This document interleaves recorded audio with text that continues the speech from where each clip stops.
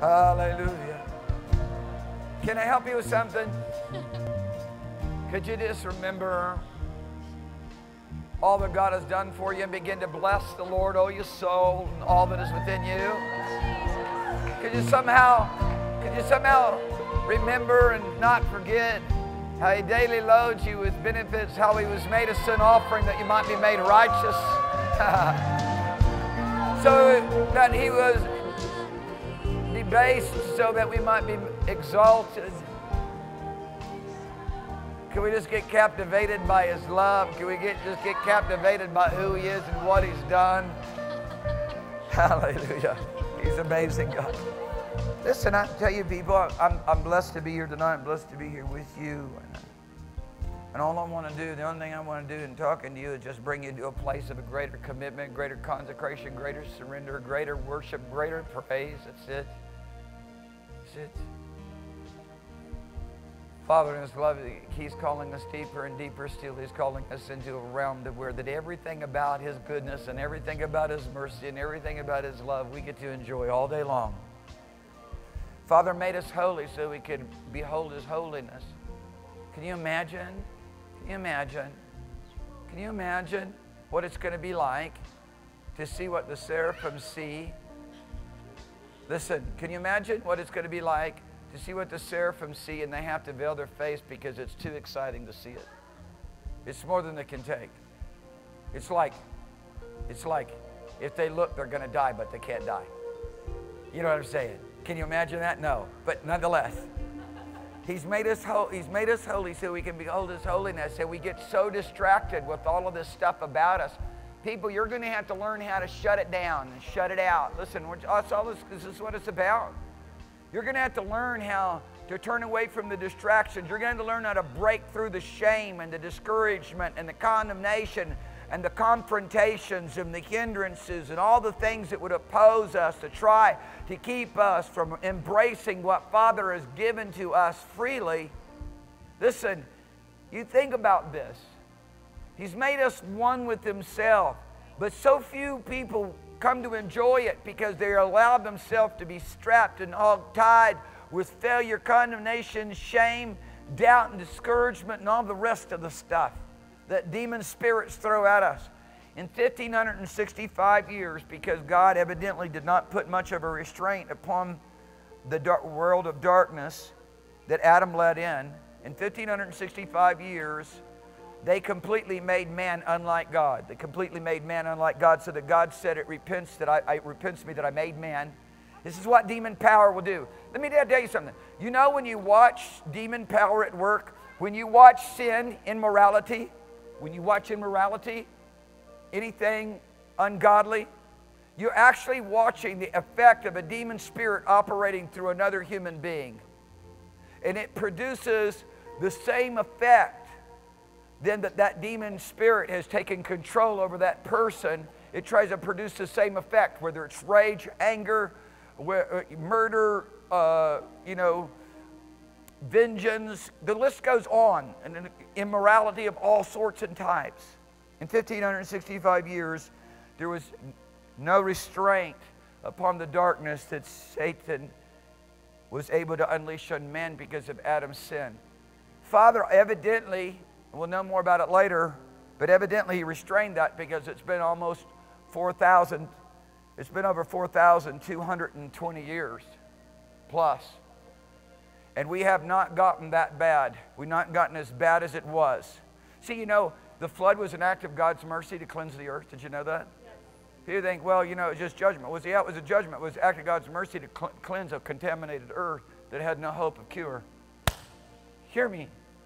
Can you imagine what it's going to be? Listen, I tell you right now, listen, people, one of the beautiful things to do is to begin to grab a hold of and start handling the beauty and the splendor and the power and the glory that is in the virtue of God. It's in the purity of God. Listen, everything in this world runs counter to that. Everything we see, everything we hear, all the examples, all the model, the education system, the desire, people's ambitions, people wants.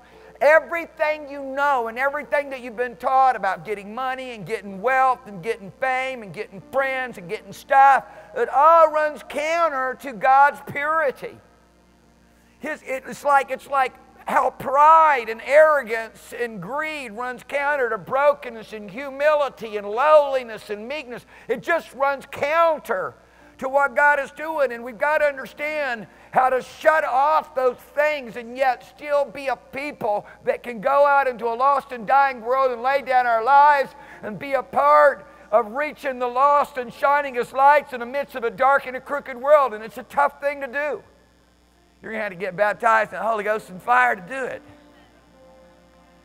Listen to me. And in the midst of it all, God's mercy is amazing.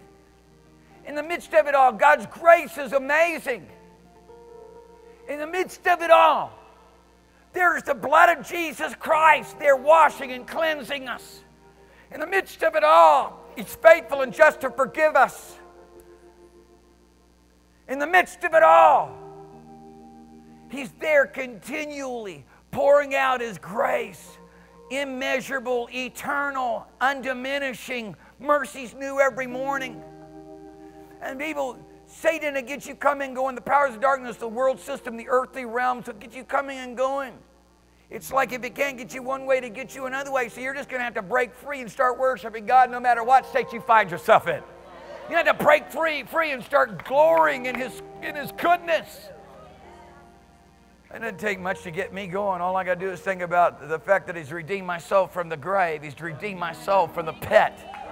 That He's written my name in the Lamb's Book of Life. That He esteemed my life better than His life, so He laid down His life for me. That He was made a sin offering so that I might be made the righteousness of God. He became a slave that I might be made free.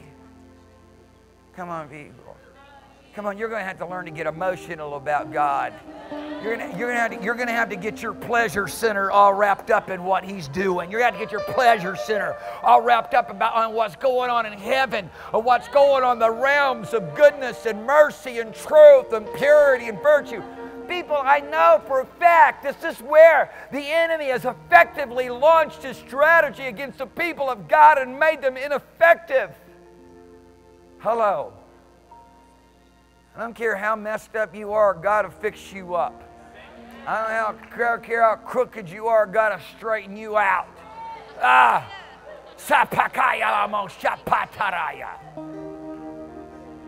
It just takes a little bit of believing. I'm going to tell you right now, if Jesus can't do it for you, who can? And it's the bottom line of it is the church can't really minister it because they don't really believe it. They haven't really got a hold of it. When they get a hold of it, then they can go out and talk to people who know nothing about Jesus, whose lives are all messed up, and they know they can't do anything about it. And they'll begin to hear that there's one person who can straighten you out, change your life, make everything new, make the crooked way straight, the rough places smooth. Come on, people. Come on, people. You start getting hungry and thirsty for righteousness, you're going to get filled. You start desiring the fear of God that's going to come into your life. You start wanting God to cause you to hate evil, love righteousness is going to begin to work. You start giving yourself to purity, and you're going to find out how wonderful it is. And what happens is when you want purity, anything that contaminates you becomes exceedingly gross and painful and ugly.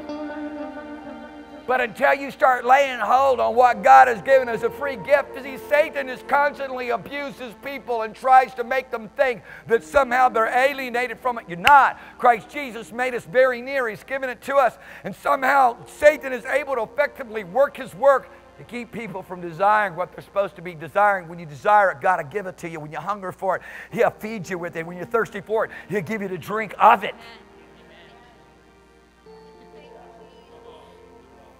I'm glad that He doesn't weary, and I'm glad He doesn't faint. I'm glad that He's holy forever. Can you imagine if God woke up tomorrow morning and decided to be a sinner? Could you imagine what it'd be like if God woke up tomorrow morning and decided He was going to give His members over to lust and ungodliness? Could you imagine what it'd be like if God woke up tomorrow morning, as it were, and decided, you know what, forget about the whole thing. I'm going to go and pollute myself too. What chaos! What chaos would unfurl? What chaos would unfold? But for all eternity, we can all delight here tonight in that He's holy, holy, holy, and He wants to show us how to be holy too. We're all good about God being holy and everybody else being holy, so we can do whatever. Give me a break. You're creating whatever universe you want to live in by the decisions that you make, by the choices that you make. I pray that you'll start creating a universe of dance and praise and worship and giving of thanks, of rejoicing God's goodness, of abundant life. I mean, look, of rivers of living water. I'm talking to you about joy unspeakable and full of glory. I'm talking about peace that passes understanding. This means turn the mic up. Hallelujah. He'll tell us 1,000 times. He doesn't care. He doesn't faint. He doesn't weary. He'll tell us 1,000 times again and again and again and again and again. And as long as we're willing to show up and turn the knobs, He'll tell us again. As long as we're willing to show up and just be there, He's there working with us. Hallelujah. Hey, listen, Satan's always lying to people saying, give up. My goodness, the only person ought to be giving up in the equation is God. Come on. What, the failing guy doesn't give up. The guy who's the loser constantly blowing it, whatever, he doesn't give up. It's the person who's trying to get him straightened out that gives up. It's the teacher that gives up on the student, not the student on the teacher. Huh? Hallelujah. Are you with me? Yes. He never wearies. Never faints. I'm going to step up. I'm going to bust everything that's unlike God. I'm going to bust it. I'm going to smash it. I'm going to break it and see. Come on, man. Get valiant. Just start getting hungry and you're going to eat. Start getting thirsty and you're going to drink. Huh? Start getting passionate with a pursuit and you're going to find. God demands it. God demands an ask, seek, knock. I've heard all these sermons on ask, seeking, and knocking. Ask, seeking, and knocking simply means this. It means to demand. It means to demand. It's like the guy in Luke chapter 11 who's begging on the door saying, get up! Wake up! Man starts getting desperate enough, he starts screaming out to God to wake up.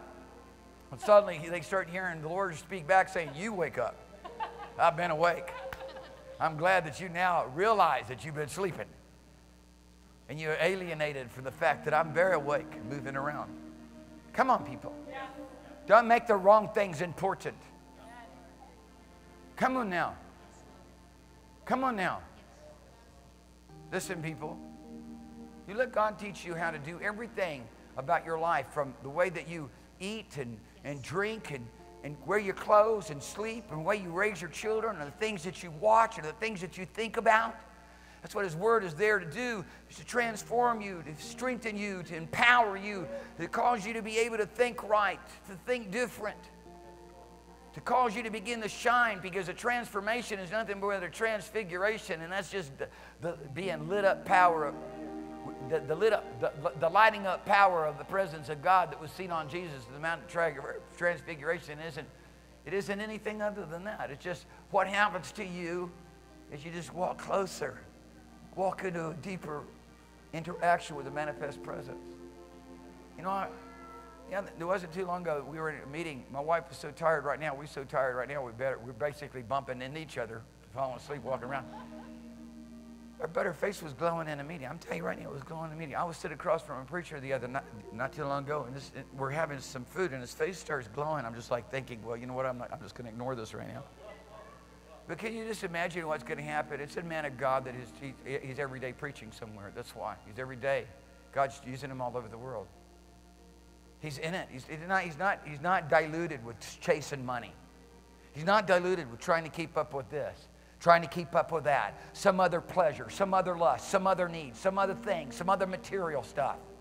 People cram spiritual Twinkies. Huh? And what are the other things called? Huh? What are they? Ding-dongs into their mouth. Hallelujah. Somebody can talk. You know, it's terrible when somebody tries to talk to you and they breathe in. You can't hardly hear that. Have you ever tried that? Tried to say something and breathe in at the same time? It's spiritual ding-dongs and Twinkies and stuff to satisfy a pleasure center that belongs to something so temporal. Oh, my. At the expense of not knowing how to step into that which is eternal and drink of that which lasts forever. Come on, people. God will bless you. He'll take care of you. He's not going to isolate you and feed you, on, affliction, bread, and water. Make you poor and miserable and cause you to walk around in sackcloth and ashes. But He says, seek me first so that all the other things can be right. Otherwise, you're going to have all the other things, and they're going to be wrong, and they're going to pollute you, and they're going to keep you from me, and they're going to distort your ability to understand me, and your spiritual realm will not be able to connect with me, and you'll live more in doubt and faith, more in blindness than in wisdom and insight and revelation. Come on, people. Can you hear God? You're not on his bad list. He's calling all men to repent.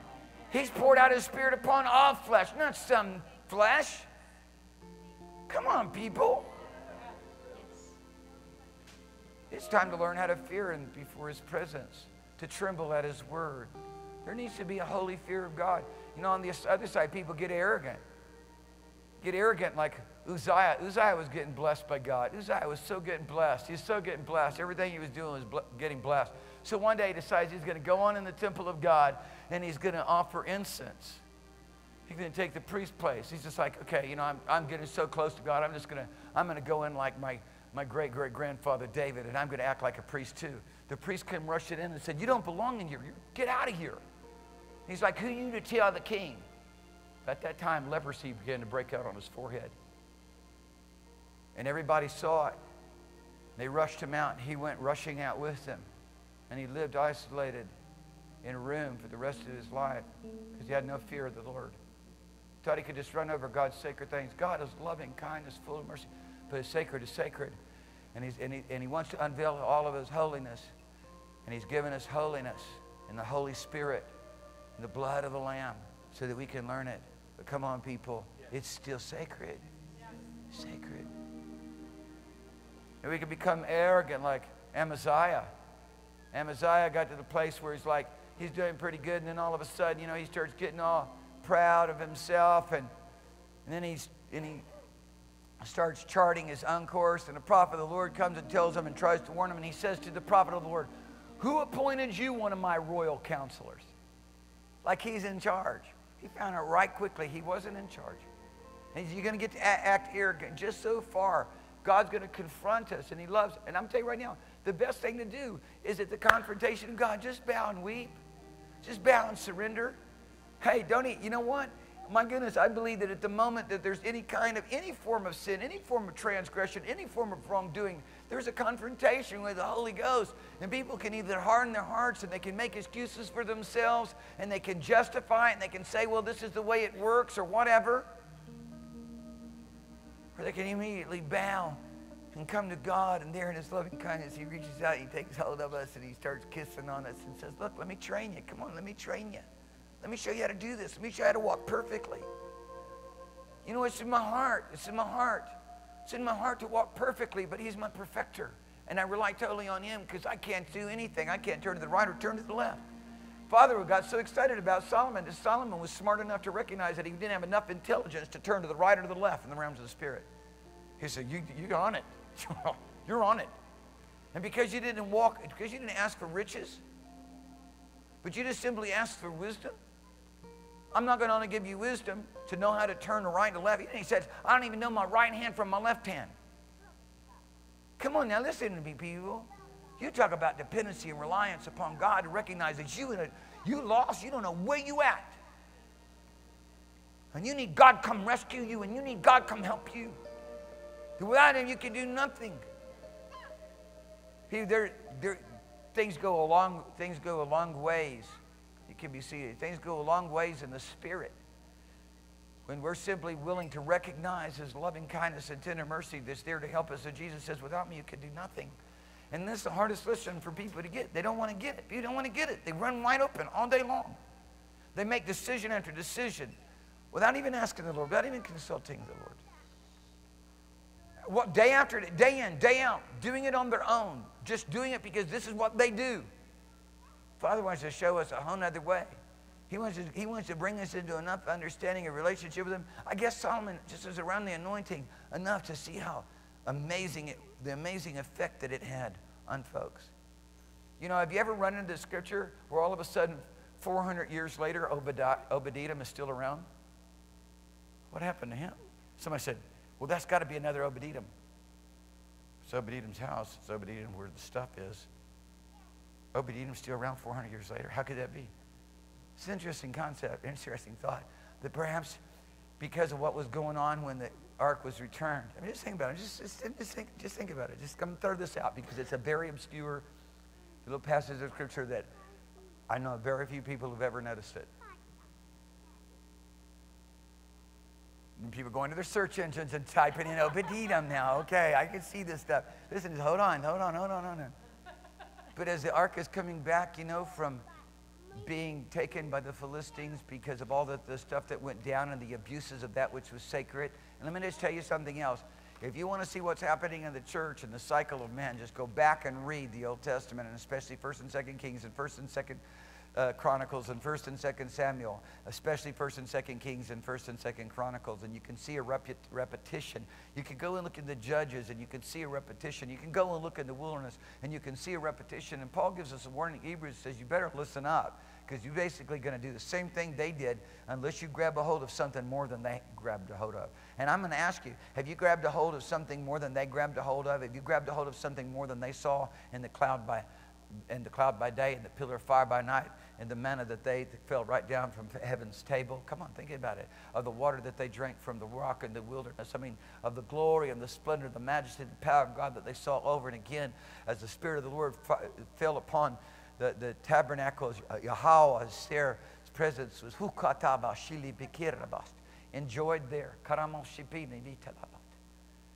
I can tell you, Christ Jesus wants to show us more, and it's all encapsulated in obedience. He says, you obey me. He says, I'll manifest myself to you. And truly, obedience is the only proper response and legitimate response to God's love. But we got to find out that, there's a spirit of obedience that we've got to learn how to rely upon. I watch all these various different traps that Satan gets people in. One of the things is people trying to be something more than what they are. People comparing themselves to others. Listen, I'm telling you right now, if God wants to grab a hold of you and take your name and make it great in the earth in a day, that's His business. Every one of us have the right to go ahead and pursue every dimension of the fullness of the measure of the ministry of Jesus. And for us to have any other response would be illegitimate. It would be wrong. But we then don't, at the end of that, go and compare ourselves with everybody else, because we may be James and our ministry and may only last about 6 months. And then we're dead. Are you listening to me? You may be Thomas, and you go throughout the whole of the New Testament in complete obscurity after the Gospels are done. It's complete obscurity. Your name's never mentioned. Somebody comes up on the scene after you, has a great revival in Samaria, Philip. And he becomes, as it were, at least a bit of a star in chapter 8, and his mention of having one of the great churches of Caesarea. Later on in the book of Acts, where all the great prophets and everybody gathered around, had 4 daughters prophesy, and it had been great to be in his church in Caesarea. After he had baptized the eunuch there in Ethiopia, the Ethiopian there in the desert, he was caught away into Joppa by the Spirit. He could talk about that translation event, probably was talking about it most of his ministry. I remember when I got translated. I don't know if he ever got translated again, but he got translated once. And he has a great pastoral ministry. Then he ends up in Caesarea right after that. You read in the passage and jump into Caesarea. And then many years later, probably 25 years later, he's seen in Caesarea. Paul shows up there. All of the great prophets are there. My, what a place to have been. People get into this thing of they get all ambitious with God, and somehow it becomes a rut to them. They feel like a loser. They haven't accomplished anything. They haven't done anything. Well, my goodness, are you redeemed by the blood of the Lamb? Have you been called the Son of God? Don't you realize your life is eternal? God's got big plans, and you're just getting started. Why are you giving up right at the first? Why are you making it all about right now? It goes throughout the span of eternity. Give me a break. I mean, we need to get our eyes set a little bit more on a broader view of things. I mean, we get this little, microscopic vision, tunnel vision of what God's doing. Look, it's far, far beyond all that we can think or ask. It's vast. Yes. Yes, we want to do great things in the kingdom of God. Yes, Father's purpose for us to do great things in the kingdom of God. Yes, I don't believe that there's anybody who's left out and that has, somehow less rights than others. But I know people who sought God all their life, and they've never left town. But they found a place of intimacy with the Lord, and they died in the realms of His glory. And they went up into the reward, and something's going on beyond all that we could imagine there. Who knows what they're doing now? Who knows what God's long-term plan is for them? Can you understand what I'm trying to tell you? You know, Dake did Dake's Annotated Bible. What a legacy. And he did, you know, Revelation Expounded. And he did some great works. And he got to see the angel of the Lord and the chariot of the Lord on his front lawn there to pick him up as he was dying. Hey, well, that's great. Reinhard Bonnke is able to go have 800,000, almost 1 million people in his crusades in Nigeria. Well, Chris was able to do 6 million. So now they in competition about who's going to get to 7. I mean, preachers running around. A.A. Allen was trying to outdo Jack Coe. Jack Coe said, well, A.A. Allen just got a bigger tent. I'm going to get even a bigger one. Because he just said on television he had the biggest tent in America, so I'm going to go add another 5,000 square feet to mine. And we just become so ambitious, or we get overwhelmed saying, I'm not doing anything. Well, what is it that you want to do? Would you like to see His holiness? Would you like to see Him? Would you like to encounter Him? Would you get all of your ambitions? Will you get all of your desires and your passions and the things that you are longing for and looking for and working for and laboring for to be focused on the kingdom, about who He is, about the privilege and the opportunity that you and I have to be one with Him and walk with Him? Boy, these girls need some help. I hate to send them off to the prison called nursery, but it's about getting ready to happen. Is there a good nursery people? Is there good nursery people now taking care of nursery, laying hands on the kids, helping them to be transformed from brats into, you know what I'm saying? Is there? Are there people working in the nursery now on Wednesday night?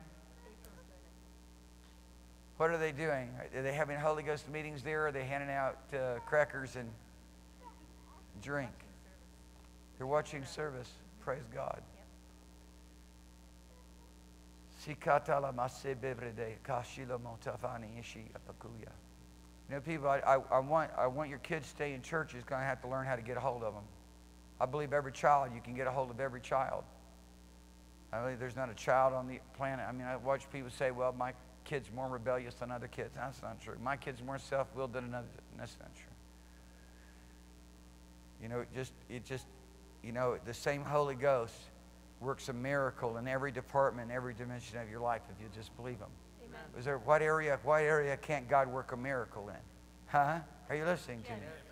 And somebody said, you know, I'm thinking about marrying so-and-so, but he's sick. Well, I mean, are you in love with him? Yeah. Well, then why would you limit God? I mean, you know, somebody said, well, should I marry him and expect him to be sick all of his life? Well, I don't believe that that's faith. I mean, I'm going to marry him. Come on. I mean, where's the miracle? What part of our life are we going to shut down the miracle or reduce God's miracles in our lives? Oh, shipataya de makiyasho. Barona vetila makia. You know, I get in this situation and, you know, we begin to see things and we want to try to sort everything out and correct everything. But it's just impossible to do it. God in His loving kindness is there working with us. He wants to cause us to hear. Sometimes the very simple things in our life needs to be corrected or changed. And we're able to then just go into, you know, whole other dimensions of interaction with God. And really, that's what it's about, people. I pray in the name of Jesus, tonight you'll be able to lay hold on that. Open up your Bible, and I want you to look with me in a couple of verses of Scripture. Just God's mercy and God's goodness. I would like to do communion tonight, and so maybe I could get somebody to help me. Most of my helpers are gone, and Joshua will probably end up going and doing music here. So, Chris, why don't you go over there, and why don't you help him? And Geneva's an expert at it, but she's got babies crawling all over her too. Thank you, Father. Can you open your Bibles to 1 John chapter 2? Hallelujah. Whew. Hallelujah. Hallelujah. I believe that if you and I could just grab a hold of one beautiful thing and just stay in it and just live in it, something wonderful would begin to happen in the realms of our thinking, in the realms of our relationship and our interaction of what Father has done for us through his blood, through the pouring out of the blood of Jesus Christ and the power of it. You know, when you look at 1 John chapter 2, you looking at it? It says this. It says, if we sin. You see this? Are you there? Yes. Everybody there? It says, if we sin, he's faithful and just to forgive us. Huh? Yes. Look at this. Let me just look at it. Everybody looking at it. My little children, these things I write unto you that you sin not. And I say this, if you sin, we have an advocate with the Father, Jesus Christ the righteous. Think about this mercy and this grace. Who is the propitiation? He's the offering, the intercessor, the mercy seat. He's the one who takes up our cause for cleansing. He's the one who, he's actually, the Scripture says that he finds the value in his life, finds the value in his life of always praying for us. Or in other words, he forever lives to make intercession for the saints. In other words, values the value of his life. It's like a grandma. You know what I'm saying? What's grandma got to do? She can't go anywhere, so she just prays for everybody, right?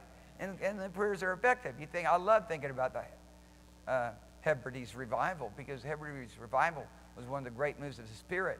That was literally a revival that, and I use this word respectfully, but it's true, ushered in by an 82 and an 84-year-old woman who's praying, crying out to God, who gave them their lives to fasting and praying, 82 and 84. Huh?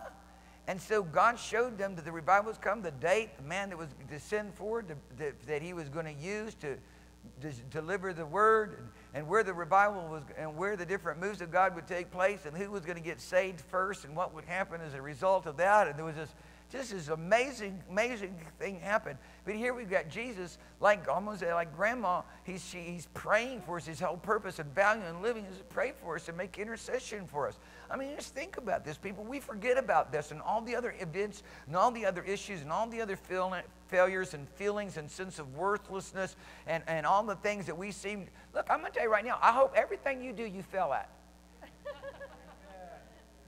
I do. I hope everything that you do, you fail at, so that you can learn how to rely on him, so that he can make you an eternal success. Because if you start becoming successful, all you're going to do is be drifting further and further from him. Because I discovered from the word that before you're ever going to be exalted, you've got to be humbled. And I'm not talking about being exalted among men. Who cares about that? Well, you walk around, everybody thinks you're so smart or whatever. You know, they think you're so wonderful, or your voice is great, or you're a superstar, you know, whatever. I mean, come on, give me a break. Listen, exalted. Exalted means to me that we get to stand and see and behold the glory of the one that sits upon the throne in a way that nobody else gets to see him. Our Father has appointed us and created us and made us as, you know, Paul describes this, to judge angels, which is an amazing thing. How am I going to, you know, you think, how am I going to judge a seraphim who's been bailing his eyes forever, screaming, holy, holy, holy? You know, or one of the living creatures who's standing there in the presence of God night and day, doesn't rest. He's captivated. He's like wide open. The emotions are absolutely like you know, the pedal to the metal, just wide open. Wah! You know, because of all that he is beholding.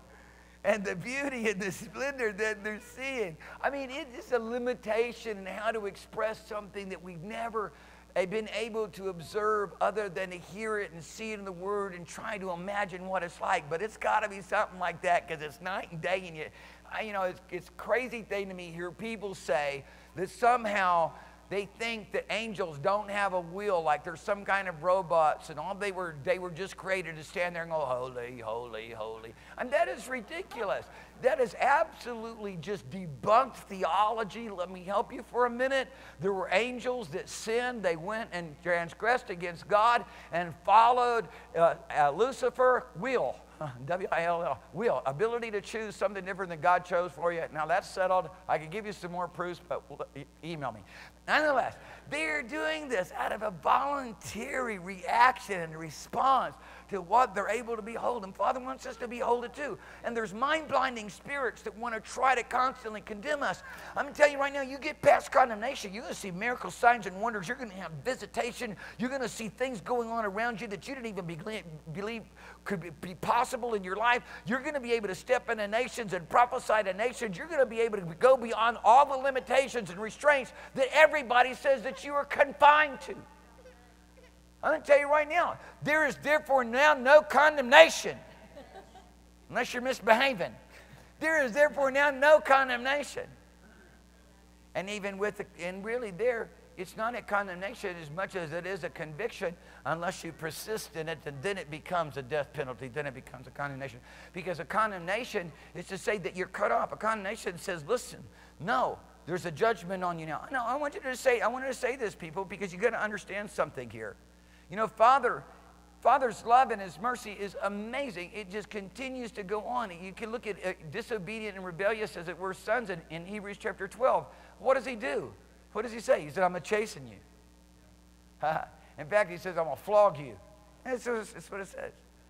He chastens every son, you know, that He receives, and He flogs them. He's on them. He's going to correct us. Praise God, He's going to do it. And there's this wonderful faithfulness of God.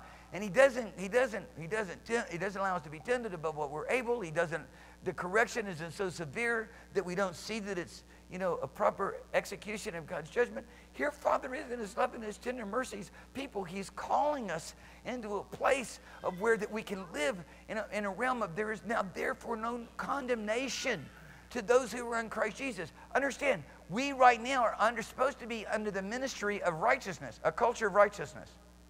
God is holy, and He made me holy. God is righteous, and He made me righteous. God is almighty, and I worship Him alone. Alone, I'm in Him, and He's in me. I'm in Him, and He's commanded me to be. What a commandment. I command you to be in me. I mean, the Lord says, you know, John 15:4, He says, if you live my life, I will live in you. What a commandment. I mean, what an obligation. I mean, what a responsibility. I mean, intense. Think about it, people. God's dues are so far greater than any of His don'ts. It's like Him telling us you can have everything, just don't touch the one tree. I mean, it's the same way today. And we're just sitting over here fixated on something that we're not supposed to be doing. I mean, give me a break, people. We're supposed to be living in the ministry of righteousness. Hallelujah. Not in the ministry of condemnation. Satan's greatest trick against people, they walking around, they all depressed in captivity. Listen, if we sin, we have an advocate with the Father. Look at it. We have an intercessor. We have one that takes up our cause. We have one that comes to our aid. How does He come to our cause? Come to our aid. Does He go to the Father? Oh, Father, look, please. I mean, come on. Give Joshua a break. He's really not that bad. I know him a little bit better than you do. He's really a very, very nice guy deep down inside. He gets a little tweaked every once in a while and goes off and does these weird things. No, that's not how He takes up our cause. That's not how He intercedes. He stands here with His blood of redemption, with a cleansing power, a flow from heaven that is the means to eliminate the judgment of death that is upon every man that sins. Nothing's changed. People think things have changed in the law of God. Nothing's changed. It said that disobedience of Adam has the same impact. It's the fact that the blood of Jesus Christ is there with the efficacious, effective, vicacious ability to wash away every sin for every person who trusts Him, to deal with the death right there on the spot, not just once, but over and over and over and over and over and over and over again. Is that wild or what? Is that an amazing God or what? I mean, you get to start looking at something to see of His glory right there. It's like, wow, you know, whoa, that is amazing. How can He be that merciful? How can He be that loving? How can He be that forgiving? How can He be that caring? How can He be that tender? How can He be that kind? And that's just scratching the surface of what it's looked like to stare at Him. I'd like to stare at Him. I've walked with the Holy Ghost long enough to come to realize how wonderful purity is, and I want it. I want it. I want it in every dimension of my life. I have it. I've received the purification that comes with the blood of the Lamb. But as Peter says now, and he said, look, when I heard Peter say this, when he said in 2 Peter that he was going to give all diligence to stirring them up and keeping them in remembrance, as long as he was in his tabernacle of the things that he had just written there, I thought, Wow, if Peter thought that this was his reason for living, to as long as he was in his tabernacle, to stir them up by putting in remembrance of these things, I'm going to take up that same torch. Because he says, guys, God, by his divine power, according to his divine power, has given us everything that we need for his life and for his godliness, because he's called us to walk in his glory and his purity, and he's made us, he's made us partakers of his divine nature, and we've escaped the corruption that's in the world through lust. In other words, that's the same as to say we're a new creation. Old things have passed away. Behold, all things are new. It's the same as to say we're a new man created in righteousness and true holiness. It's the same as to say we've been born of the Spirit. It goes on. I could keep going on with the list because it's just a repetition of that beautiful thing of the washing of water, of regeneration, renewing of the Holy Ghost. All of those various different phrases in the New Testament describes this miracle of salvation that has been worked on our part so that you and I can walk around with a void and a conscience void of offense, a sense that everything that has been in our life that has been a disdain to God, that has been completely removed off from us. Listen, any sin that has ever been committed is worthy of death. We were shaped in sin, and we were born in sin and shaped in iniquity. Listen, every day of our life, every dimension of our life, and everything that has gone on in our life, if we were held accountable for it, there would not be one person who would escape the eternity of a damnation and a place in hell. And what has got us to this place is because we've called upon the name of the Lord Jesus, and that same name and that same blood and that same power keeps us to this very moment that if we sin, hallelujah. That's how I can understand the context of what John says when he said, he that sins is of the devil. Wait a minute. I understand he that practices sin is of the devil, because if we sin, we have an advocate that is there. There is a provision and a mercy for those who are right. Understand, there, if you look, you'll begin to see the reality of how the Scripture unveils itself, that if we walk in the light as he is in the light, there is a place of walking in wisdom and understanding and revelation and God's love and insight, where we're not blinded by the darkness, where we begin to behold his goodness for us and all that he's done for us, and his light representing his presence, and his presence and his light representing his truth. And that declares to us his mercy, so that therefore, if we walk in the light as he's in the light, then the blood of Jesus Christ cleanses us. It's a continual, ongoing cleanses us. My fellowship. People get all upset, man. They stumble up, they trip up, they feel like a failure, they feel discouraged, they feel like they haven't done anything, they feel like somehow they're left out, and now they just all wrapped up in the self. They can only worship God when they feel good about themselves. That means you worship God on the terms and the basis of who you are, not on the basis and terms of who he is. It's about time you learn how to worship God on terms of the basis of who he is. And then you're going to find a place of victorious living. Then you'll find the place of the one who overcomes. I find my fellowship. I come right here with all boldness into the blood, into the holies of holies by the blood of Jesus Christ. I have no worth of value in myself. It's the blood of Jesus Christ that's done it for me in a relation. And that blood has brought me into a place of relationship where I desperately want to know this one who loves me so. Yes. Hello. Yeah. Come on. Yeah. Satan wants to use all the things around you to steal your praise. Your faults, your failures, your stumblings, your hurts, your worries, your concerns. I watch people get so worried about stuff and then it never happens. Worried about an event that never takes place. Days in, day out, worry, thinking it all through, and then all of a sudden they get news. Oh, well, it's not going to take place. All of that time spent worrying for nothing. And in reality, that's your best scenario right there. And all the rest of it, basically, even it does seemingly take place, it was just the same thing. And it could have been changed and different had you prayed instead of worried. But why pray when you can worry? It seems so much more of a use of time in the framework of human thinking. And it takes so much more energy. I'm too tired to pray. I'm going to sit here and worry. It takes so much more energy. It taxes you. It steals your sleep. It robs your joy. It takes your peace away. It's a power and effect of condemnation and shame. And it doesn't bring any honor and glory to Jesus' name. The blood is supposed to be a fellowship and a communion. I said it's supposed to be a fellowship and a communion. I don't care. Man, when you start having a fellowship and communion, I mean, you might start off looking like this with no emotion, but you're going to end up like the seraphim and like the living creature. Ah! I mean, you know,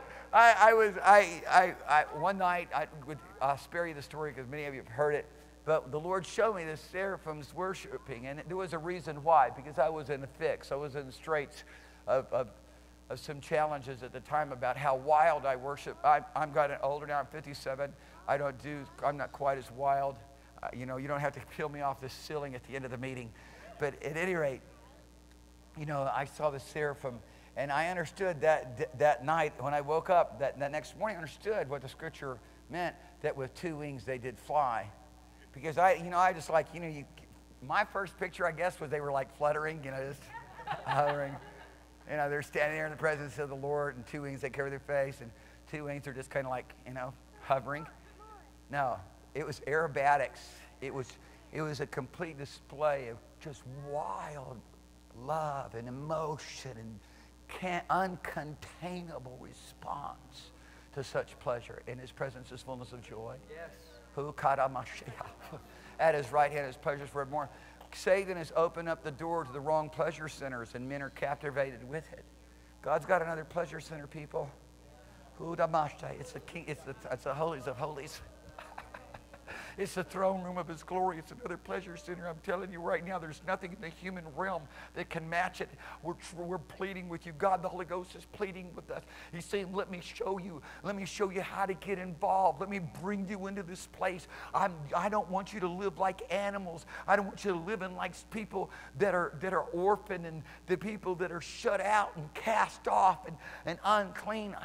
I've come and I've reached down and I've brought you up out of the pit, and I've washed you from your uncleanness, and I've dressed you with royal priestly garments, and I put a crown of love and kindness and tender mercies upon your head, and I'm there for you, always there on your side, taking up your part. And he doesn't leave it there. He just keeps layering one thing on one adjective of love and mercy and goodness upon another. And he tells us how that the Holy Spirit is making intercession for us.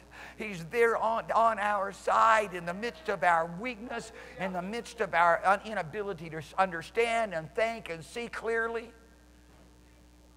If there's anything that you need to understand in your realm of wisdom, is you need to understand how to draw a bloodline between you and all that is out there in the world, because Satan can create, as it were, momentary insanity. You don't even know what you're doing. But if you draw a line of consecration to God, man, Satan can't come over that line. And when you discover this realm, he can't mess with you in condemnation. He can't mess with you in shame. I mean, you've got a place, a strong defense. There's a place where faith begins to be built up on the inside of you, and revelation begins to flow. I'm telling you right now, all the secrets of God belong to the children of God on a need-to-know basis. Listen to me. On a need-to-know basis. In other words, if you're doing something with these things that you need to know, if you're off just with your own stuff and concerned about your own stuff and rearranging your peanuts again, I'm going to tell you, you're not on a need-to-know basis. Organizing your walnuts and organizing your other pecans and organizing your whatever else, acorns, like a little squirrel storing up for the winter. Are you listening to me? Stealing your stuff.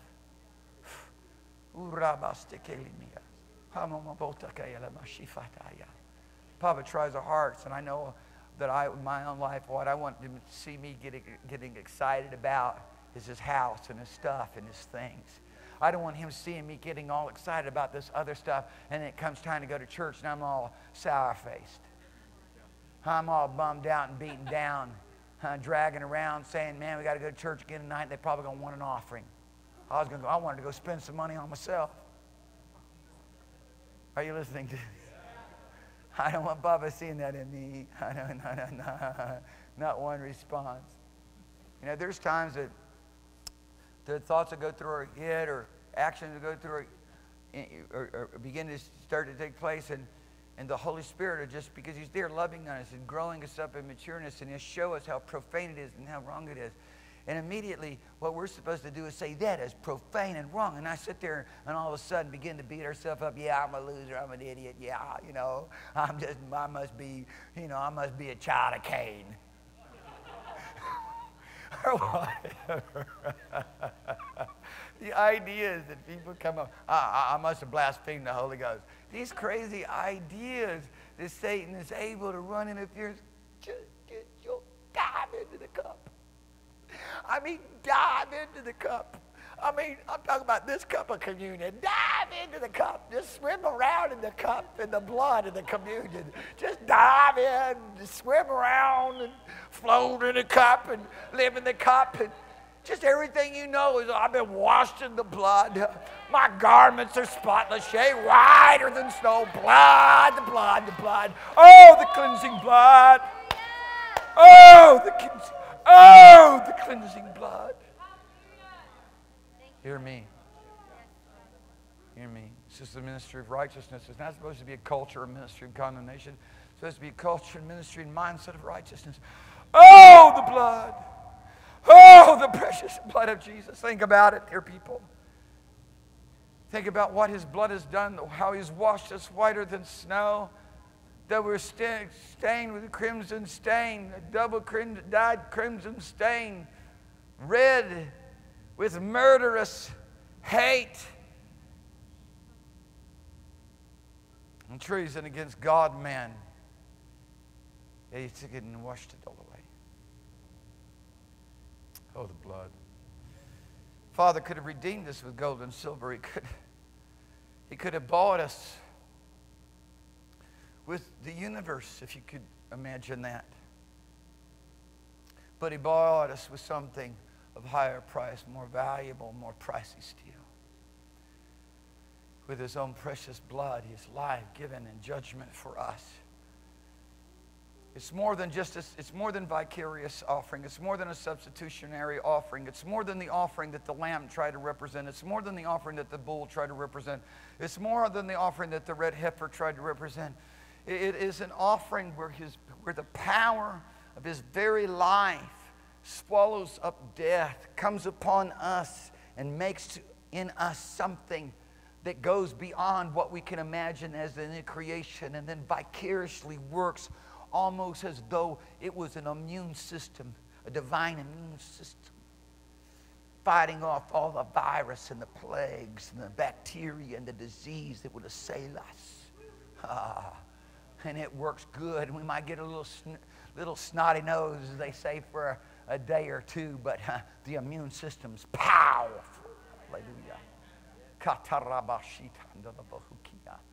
Look at you. Look at you. You're still here. Just imagine if you would have smiled all the way to here. Just imagine if you would have praised all the way to here.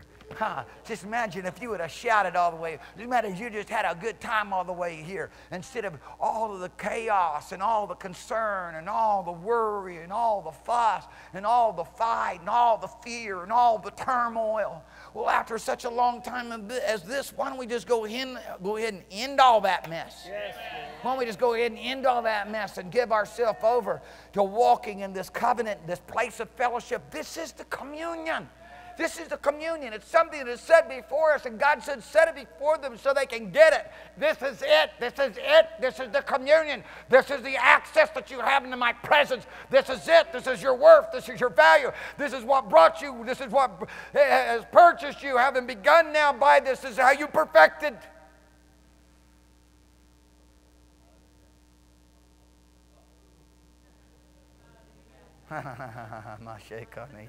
This is the fellowship over here. Hallelujah. If I'm the only one that's going to shout in a place, that's okay. You just learn how to dance more and you'll shout more too. You learn how to rejoice more and get excited about God with your emotions, and your emotions will begin to be caught up in Him instead of caught up in everything else. You begin to allow Him to be your pleasure center, and all of a sudden those other pleasure centers won't be able to grab you. The demonic stronghold is a powerful claw that reaches into your soul to claim it for the jaws of hell for eternity. And only the blood can break its power, and the blood is power to break it. Satan can't stand against the blood. He can't cross the bloodline. He can't move past it when it is applied.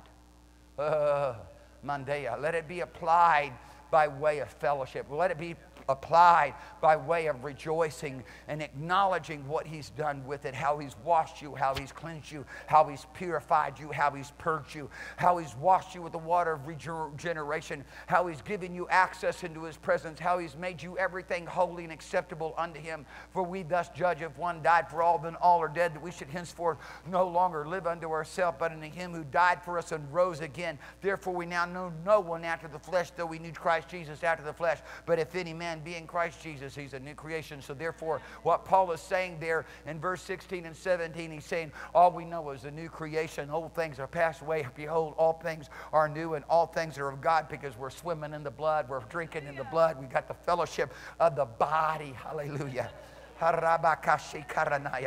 The body. Hallelujah. The body and the blood. I think I'm going to go to naan bread. I got some naan bread the other day. I thought, wow, this is good bread. This is good. This is good communion bread. This is chewy. I like some substance. The cracker just falls apart. The matzah just falls apart. It's just a mess. You know, the tortilla is pretty good, but it's just like, it's just too thin. I'm looking for something to chew on. Hallelujah. Something to delight my taste. Hallelujah. It's no longer the bread of affliction, but it's the bread of liberation. Yes. It's the blood of, listen to me. It's the blood of freedom. I mean, I'm sorry. If you came tonight for a condemnation message, I'm sorry. You know, I've watched as people feast on condemnation. I was with some people the other day, and and I was getting after it. Man, I was laying it down because people needed to lay it down. And there was this one person, they were just shouting. They were just so blessed. And I was given all the things that they really enjoy hearing, which you shouldn't really be enjoy hearing. You should be broken over hearing it.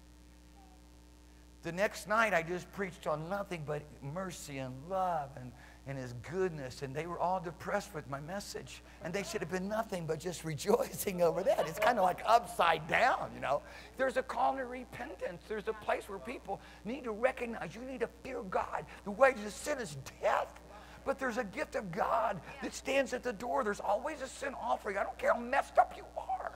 Cain. You know how you can tell Cain's? And this is going to depress some people, but get over it. I'm calling you to righteousness. Their countenance is fallen. What does it look like to have a fallen countenance?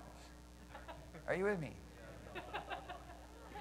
Everything's upside down. It's a frown. It's perplexed. It's distressed. It feels you're sulking.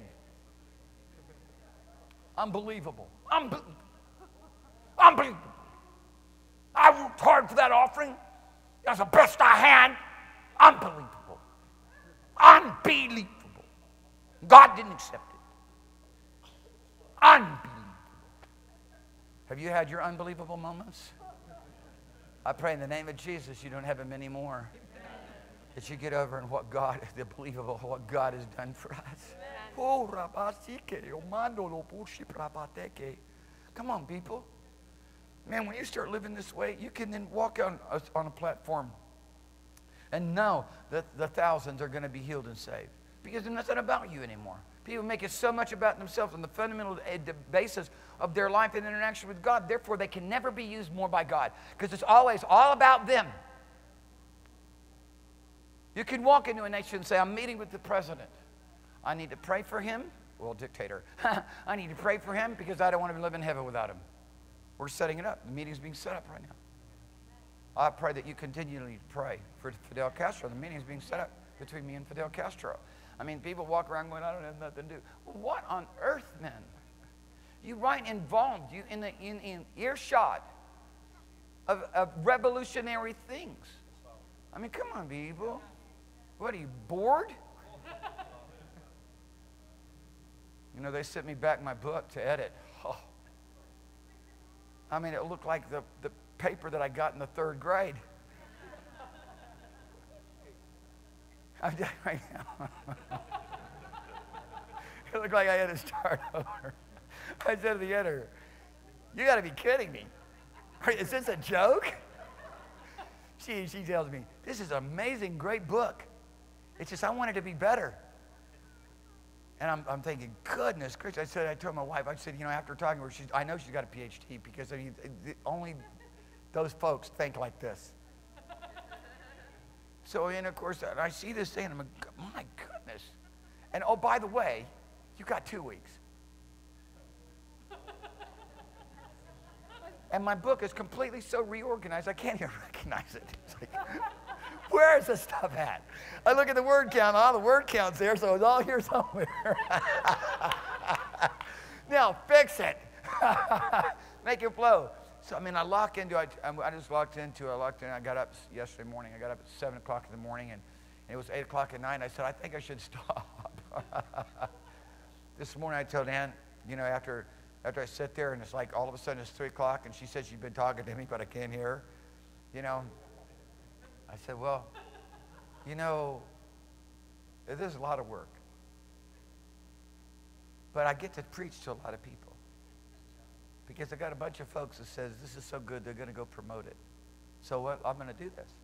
Listen, we can all, and that's a labor. Prayer, let's go to prayer, praise God. Let's go to praise. Think about all we get to do and be and accomplish in prayer and praise. Because it's not about everybody else. Somebody said, I wrote a song, you should have been there. I should have recorded it. It could be a national hit, international. No, it wasn't for that. It was to bring you to a place of beholding him, because people, if we can just behold him and get captivated by him, all of a sudden we won't be so big in our own eyes. We won't matter so much in our own eyes. All the things that we need to accomplish and do won't be of interest or importance. Just getting to stare at him. And then he'll say, no, you got to go do this right now. Well, can I still stare at you while I do it? Hallelujah. Come on, man. Come on, you're not that far away. You're not that far away. You one sip away. You're one sip away from what I'm talking about here tonight. You one sip away. You one taste away. You one bite away. You one broken body away. Just take it and begin to share it, begin to eat it, and begin to take a hold of this fellowship and this communion of this table, this wonderful access that we have by the blood of Jesus Christ, the same access that we have by the Holy Ghost. No blood, no Holy Ghost, no Holy Ghost, no blood. Try to frown a little bit longer. Just work on it, work on it. Work on it. People, Father wants to, he loves you. But you have to step out and say yes. He loves you. And all heaven's power and glory is available to you. I watch people, they just isolate themselves by all their doctrinal ideas, but their doctrinal ideas haven't gotten them anywhere. So what you've been believing hadn't worked for you, why don't you go ahead and change? Right. And we're talking about change tonight. Amen. And I'm declaring to you the good news of God. I'm declaring to you the gospel of God. And you know what? We're going to have to step up and recognize the responsibility that we are the expression of what it means to be born again. And what does people think about that around you? Are they going, whoa? No thanks.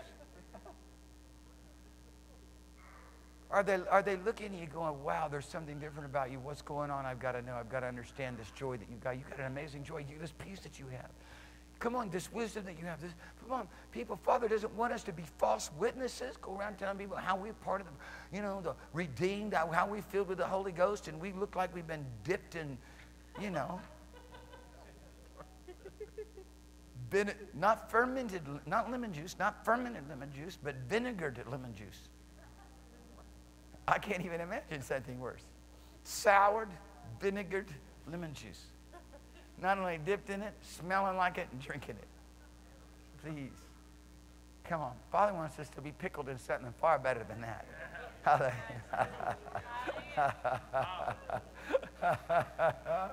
Hallelujah. Hallelujah. There's therefore now no condemnation. Hallelujah. The offerer once purged has no more conscience of sin. Hallelujah. Hallelujah. Ramanea. Just this place of acceptance in God, acceptance in the beloved, command to live out his life, command to be one with him, command to be holy, Command to be righteous. Command to be blessed with all spiritual blessing. Commanded to be the temple of God, the dwelling place of Almighty. Commanded to enjoy all these things richly that He's freely given to us. On and on and on. The blessings and the commands and the promises and the goodness of God is now declared and extended to us. Commanded to be in health. Yeah. People ask me about divine health. I mean, they said, oh, can you prove divine health from the Bible? I'm like, are you kidding me? Are you kidding me? It's the very basis of the communion. It's the very basis of the fellowship. It's right there with being cleansed from your sin. If you don't believe that the blood cleanses you from your sin, you're not cleansed. If you don't believe that the communion also extends to healing your body, you're not going to be healed. But by His stripe, by His wounds, we were healed. Amen. Hallelujah. And that's not talking about some kind of spiritual healing. He's already dealt with the spiritual healing. Yeah. Hallelujah. Huh? Hallelujah. He bore our sin in His own body. Whew. Hallelujah. We take the bread and we recognize that the bread, the body of Christ Jesus, literally took and absorbed all of the sin. It absorbed it all. It swallowed up the death. It absorbed it. God laid upon Him the sins and the iniquity of us all. It absorbed all sin and all transgression for all the way back to Adam, extending the mercy to whosoever willed. God doesn't make anybody. He leaves everybody with a will. He didn't assign some to heaven and some to hell. He made it possible that the worst person that has ever lived, could be set free. His body absorbed all of the sin of Abraham. It absorbed all of the sin of Moses. It absorbed all of the sin of Enoch. It absorbed, because he was the sixth from Adam, and the sin passed upon him because of Adam's sin. It passed upon Enoch, even though Enoch pleased God, and God's taken him up into heaven and has reserved him there until a future day. Every human flesh will die. All human flesh will die. It is appointed, even Christ Jesus. That's how I know, one of the many reasons I know that Enoch's coming back as one of the two witnesses. He would say, well, it's Moses. Moses died. Somebody said that the Lord's going to resurrect him from the dead. Well, listen, I mean, come on. What's Enoch going to do? You just going to leave him there hanging? Give me a break. Give me a break. Come on. Come on, man. He's a prophet that prophesied so radical in the midst of men's great iniquity. Men are going to great iniquity far beyond what it is now. People, this is just the warm-up stage. It's just warm-up stage. Surely it's what my book is about, the final two kingdoms. I'm so blessed to be able to write it. And you know what happens? You say you finally, first I threw a little fit. And then all of a sudden the Lord said, well, just sit down. He loves us even when we're throwing fits. Kicking stuff. I wasn't kicking anything. Inside I was kicking. And now the richness of it's coming out, and the Father's causing it to where that's much more potent. Huh? Just to show people where it's going. Show people where it's going. Show us how to get ready for the coming day. Praise God, we got more wisdom than the ants. Consider the ants, you sluggard. Praise God, He gave us more wisdom than the ants. Know how to store up, know how to get ready for the coming events. Jesus' blood absorbed it all. Jesus' body absorbed it all. He absorbed all your sin. Today, it's the same because it's a miracle that's unchanging. It's the vicarious event of it. It's as though it's not limited to any space or time. It's ongoing. It's there. It's living. Even though it's been, as it were, transferred into heaven and is there before the throne of God right now, His blood still, it worked to be able to, at this very moment, to absorb all of the sin.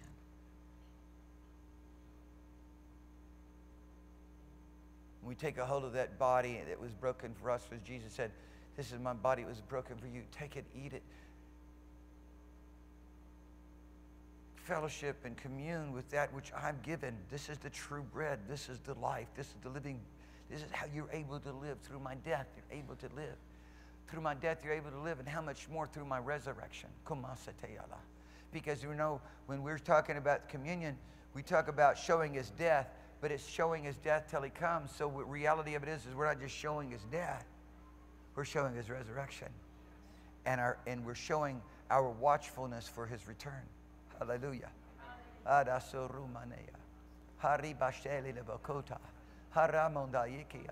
mean, you know, it would be fine. If you need it, just go ahead and fill yourself a big old, what do they call them? Big gulp full of grape juice. And walk around and just have communion all day long. Just sip all day long. Just sip. Just take another sip. The reality of it is, it's going to be going on continually in our spirit, in our thinking. Thank you for your precious blood, Lord Jesus. Thank you, Lord, that you delivered me from sin, that you swallowed up death, that you broke the chains of hell, that you spoiled principalities and powers, that through this you made the smallest, youngest, littlest child in the kingdom of God mightier than Satan himself. Wow. The smallest, youngest, little child who puts their trust in the blood of Jesus, that's been born for 1 minute, born again for 1 minute, has the authority of Almighty God. Satan can't budge. He's paralyzed at their word. Amen. And then he goes to work to try to discredit the fellowship and the relationship and the blood and the experience and the authority, to beat down the consciousness, the mindset, the thinking, the confidence, the boldness of it, to ultimately handicap and imprison and limit the mature saints of God. Father, help us, and praise God he is. It's about time people break free. It's time to break free. I write unto you, brethren, that you sin not. This is where God's brought us. He's brought us to a glory realm. He's brought us to something that you can't even imagine what it looks like. It's an opportunity that goes beyond all that you could ever possibly think or ask. But if you sin, you have an advocate. You have someone who's helping you, who's on your side, who's taking up your part, and he's not trying to convince Father that you're a good guy. He provides his blood as a means of cleansing. For anybody who says, Father, cleanse me, if we confess our sins, he's faithful and just to forgive us our sins and cleanse us from all unrighteousness. The confession, to confess it, to speak it out. Oh God, forgive me. You know, James brings it to the point of confessing our faults one to another. Really, people, I'm going to tell you right now, you must understand what he's saying there. He's talking about where we have spoken evil against others, where we in the body of Christ, who ourselves are in such great need of forgiveness and mercy and have received it from God, begin to now place slander and accusation and criticism and defamation upon others that are around us. Ah, my goodness gracious. You need to confess it. Go to the person and say, forgive me. I did you wrong. I spoke evil against you. Huh? We're supposed to bless and curse not.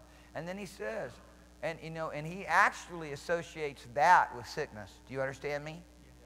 And you know, people got all these theories about sickness. Mine's based on the word. I'm just real clear on it. You know, I don't walk around wondering if I've done something wrong. You know what? If I thought I did, just go ahead and get it right and move on. Why stand around wondering? Forget about it. That's Satan's game. Just do what's right. If there's anything comes to mind, just take care of it. Hallelujah. And besides that, God doesn't play no trickery games. He comes with a real clear speaking and says, you need to do this. Right. And you're like, boom, it hits you hard. Oh, yes, sir. I'm at fault. I'm wrong. Oh, God, I'll make it right. However, if you've been self-justifying, if you've been living in the shadows, if you've been practicing sin, if you've constantly been hardening your heart, it's hard to hear that. That's why we want purity. That's why we want worship. That's why we want praise. That's why we want the pure heart. The pure heart is always going to be transparent before God. There's nothing here that's hidden. I love that song. There's nothing here that's hidden. You are our one desire. Huh? Come on. Lord, our hearts are open. No, there's nothing here that's hidden. Lord, you're our one desire. You alone are holy. You, O God, are worthy. Let your fire fall now. I mean, don't you just want to live in that? Yes. Don't you just want to live in that? Wouldn't it just be wonderful every time that you begin to stray and do something or begin to think about something, Satan begins to try to set you up with something because you're stupid? Everybody has moments of stupidity. Usually it's when you're not, usually it's when you're feeling somehow unwanted, unuseful, like a failure. God doesn't love you. You feel distant. Because if you feel so close, if you just stay close to Father, stay filled up with His love and His goodness, just knowing that you're right there in the center of all of His affections and His delights and His desires are centered around you, Satan doesn't have a chance. You don't have a chance. It's when you suddenly feel distant from God.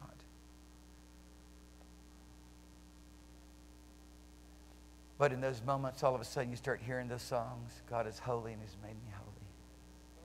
God is righteous and He's made me righteous. God is almighty and I worship Him alone. You alone are holy.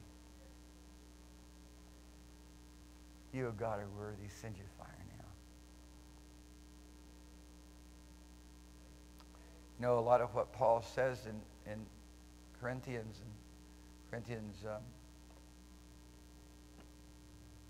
chapter 11, you know, he just tells us, you know, when he's talking about don't eat the body and drink the blood unworthy, he's really dealing with people who just come in to get a meal. They're taking the sacred things and they're just running right over top of it. It's not sacred to them. They're just hungry. Hey, they got some drink and bread in. They got some food in here. We'll just hang out and have something to eat. It's eating and drinking the bread and the body and taking the body and the blood in a wrong way, in an unsacred way. The most important thing about this table is the Lord wanting us to recognize our place of fellowship. That is what it's all about. This is it. That's the table. It's the communion. Here it is. You want communion with God? It's as close as the blood. It's as near to as your willingness to apply the blood. People, there's those of you who have reoccurring things going on in your life. If there's a claw in your life, a demonic claw in your life, repentance breaks it. People want to get delivered, and fine. You know, I put my hand the other night on a person in Vijayawada, India. When I put my hand on him, I'm going to tell you, it was the wildest thing I ever felt, because I felt as though the various different platelets that make up the various sections of the brain, it was coming up and going down. No kidding. No kidding. It was like somebody took can imagine it like this, a big bread roller, you know what I'm saying? And it was underneath his skull, and it was rolling it back and forth. The demonic power was so distorting his head. His head was blowing out and coming back in. It wasn't my imagination. It was under my hand, and I saw in mine. It actually freaked me out. And I just stayed with it. You know, I wanted to get my hand off there, honestly. But I stayed with it. And the next thing, bah! He's knocked out. He was the unreachable wild guy of the neighborhood of Vijayawada, in that region of Vijayawada. When he was listening to me preach, we were preaching outside, and they brought a company together, a bit larger part of that neighborhood. And he was a wild guy who made fun of Jesus and blasphemed Jesus anytime anybody tried to talk about him. And all of a sudden he began to scream out, "Jesus is the true God," in Hindi. "Jesus is the true God." And he began to cry. He began to weep and wail, "Help me! He's crying out, help me.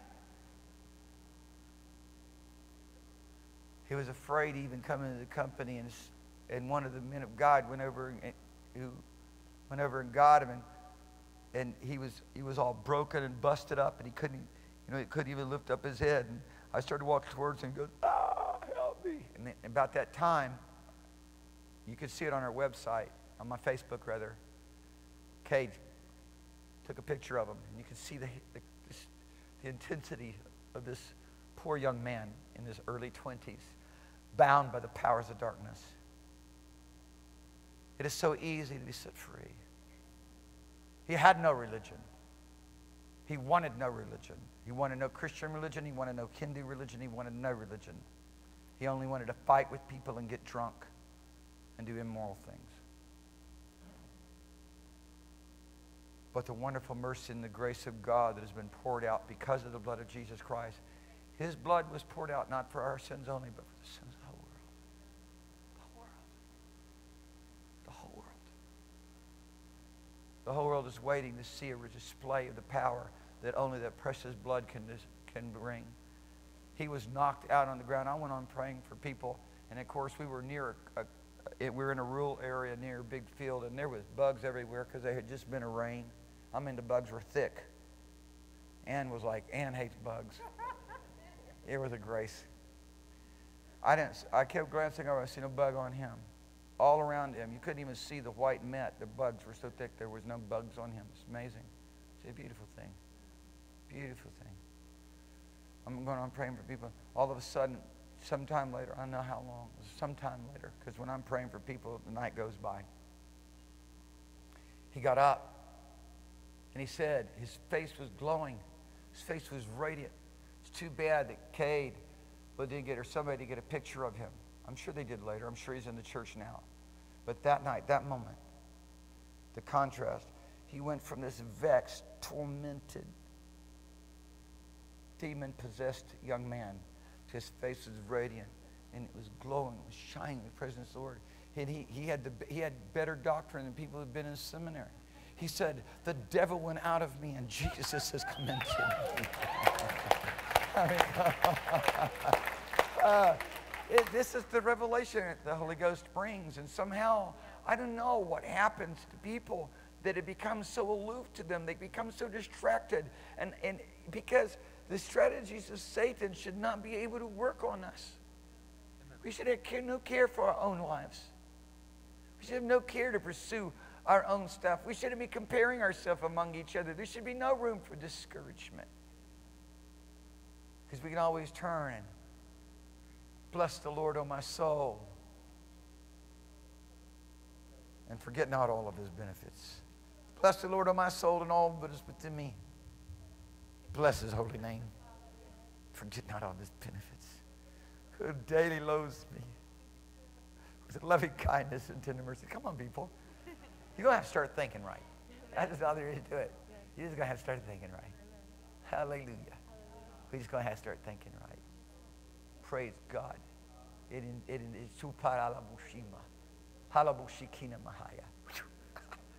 Tonight as I serve you communion, I just want you to be healed in your body if you're sick. You know, on the night of Passover when they had the first communion, because Passover recognized the Passover is the first communion. It's the Lord showing us how He comes to deliver us. With mighty signs and wonders and miracles. Don't matter what's got a hold of you, He's coming to get you. Ha! Hallelujah. And don't you worry about the devil that's destroying everybody else. You're going to be fine. Because we won't put the blood on you and the lamb in you. Huh? Hallelujah. They put the blood on them that night. Hallelujah. Sat there eating the lamb. Praise God.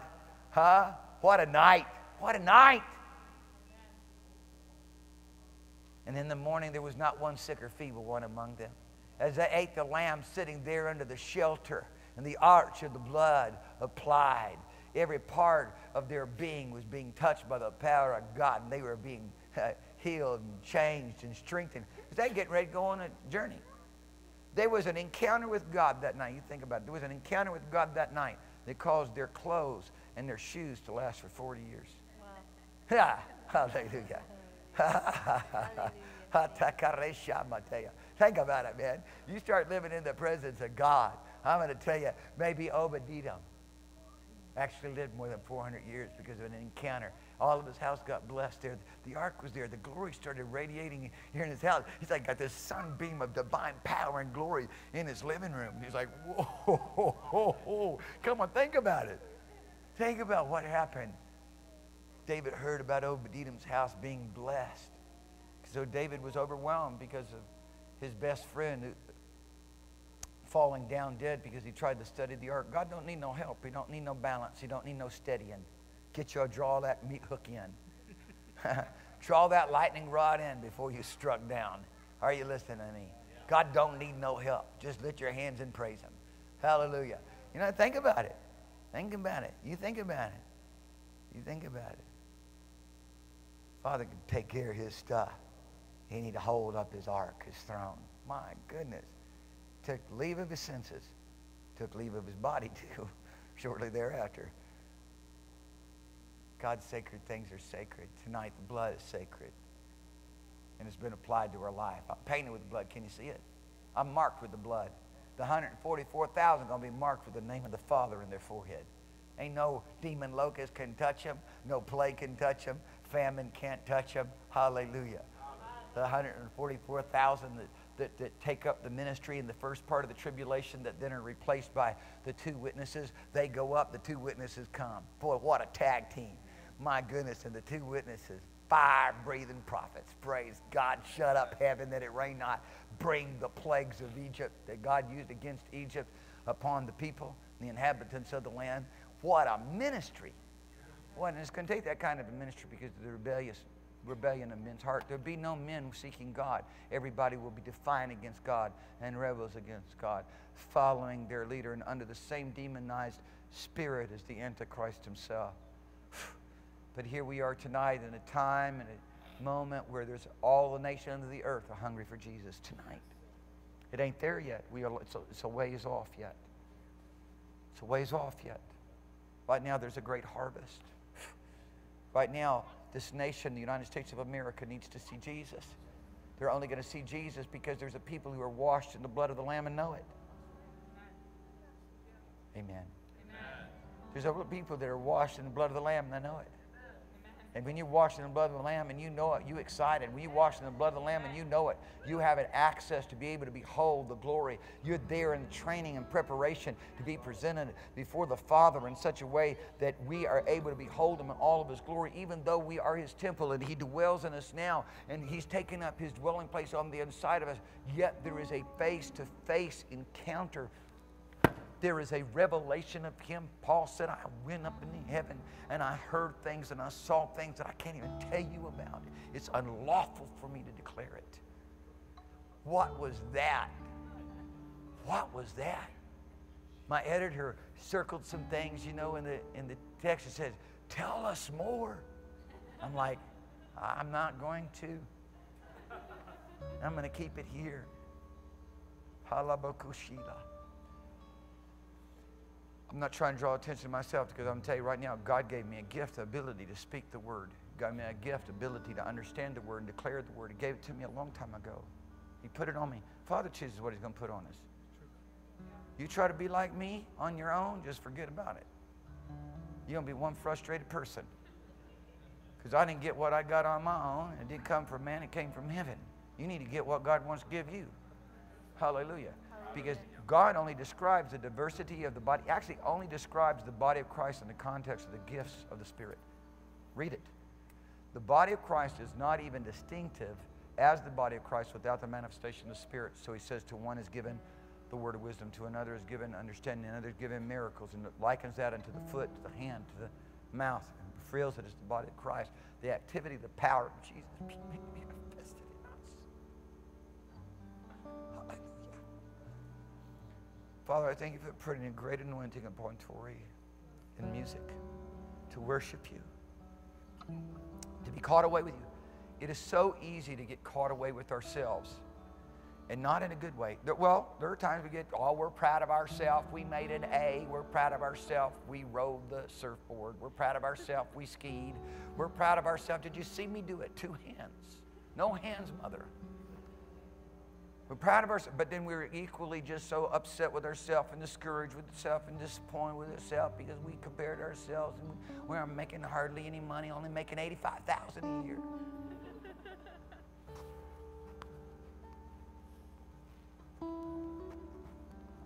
Person gets to $250,000, I'm only making $250,000 a year. Because man is insatiable with lust, never quenched or satisfied.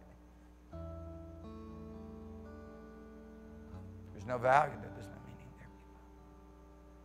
Tonight, God the Holy Spirit will give you wisdom and understanding how to walk away from that realm. How to live over here in Jesus. Looking unto the author and finisher of our faith. You know, it's so perfectly set. That jewel is so perfectly set in the midst of all the other splendor. As it says, looking unto him, the author and finisher of our faith, who for the joy that was set before him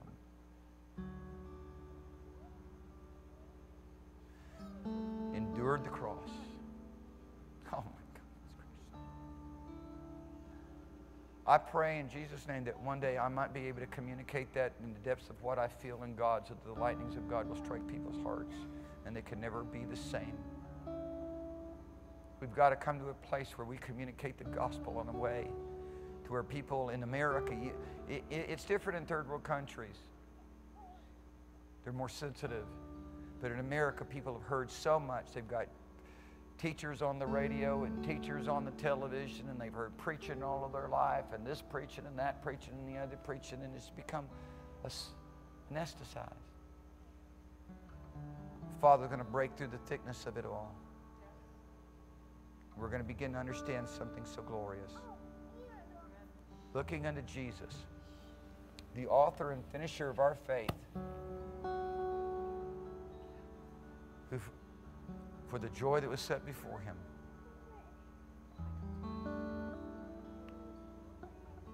endured the cross, despising the shame. It is set down at the right hand of the Father. He's finished it. Set down, having purged our sins with his own blood, set down at the right hand of the majesty on high, expecting until his enemies be made his footstool.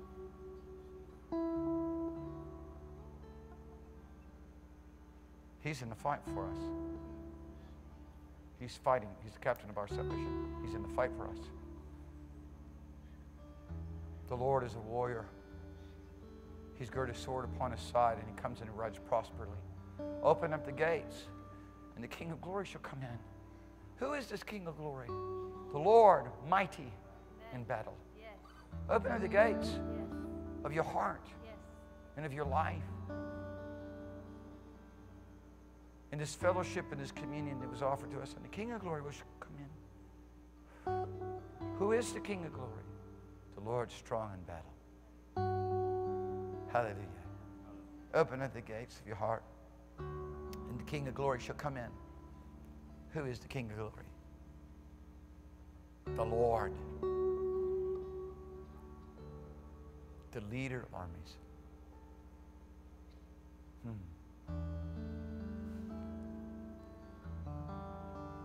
Who spoiled principalities and powers and might and dominion and everything that was against us, and everything that stood to testify against us, and everything that stood to accuse us, and everything that stood to slander us, and everything that stood in contrary to our right to have a relationship with him.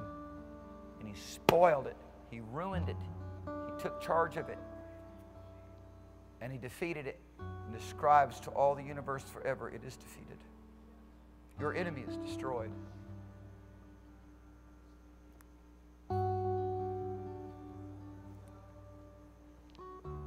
Thank you, Jesus.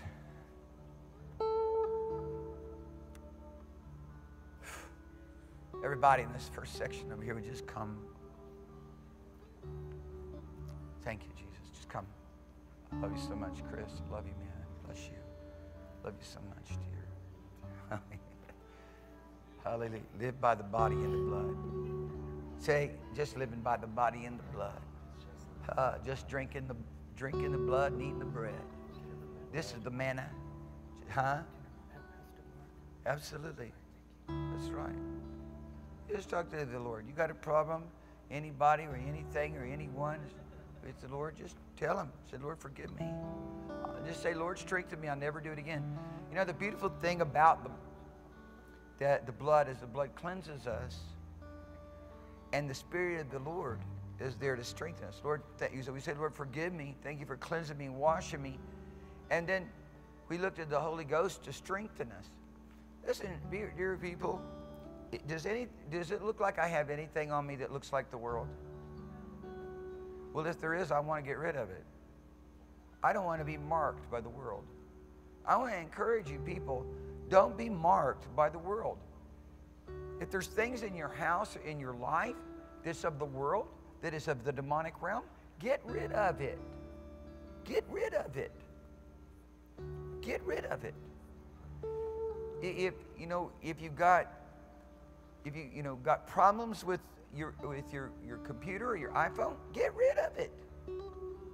They still supply those regular phones that hook up to the wall, I think. Last I heard. Love you so much, Carlos. Get whatever it is. Get it out of your life.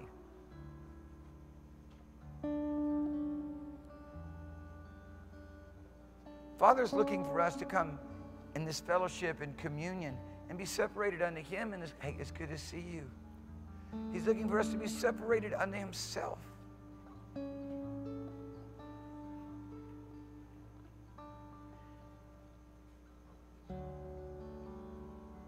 How many of you tonight are standing here or sitting here in this place and you want to remain just like you are? Then you're going to have to be willing to be different. And so we talked to you tonight about, well, just how, this next section, just how different do you want to be? Just how different do you want to be? Do you want to be radically different? I mean, do you want to be radically different to where that in every dimension of you, baby? That in every dimension of your life, you're walking in the fullness of God? Well, then that's being conformed. What? For who? Oh, we're still working on her. Anna, do you know what this is, baby? Yes, it is, sweet darling.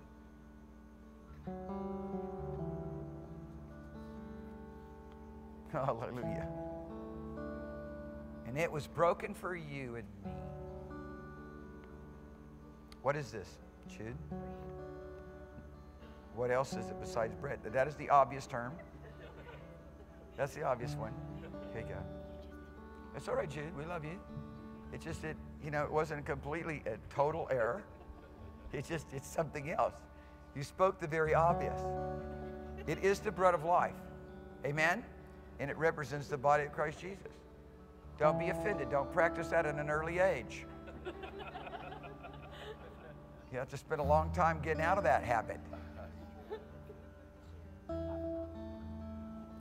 But God is so merciful and gracious to teach us, isn't He? God is so good. God is so good. Amen. Grace, I was so blessed to meet the people that you invited to church the other day. They a little culture shock, but praise God, the seed was sown. Amen. They were attracted. They told me they were attracted to holiness. Grace came to talk to them about holiness. They thought, well, we want more. We don't want to understand more about holiness. I want to understand more about holiness. What is holiness?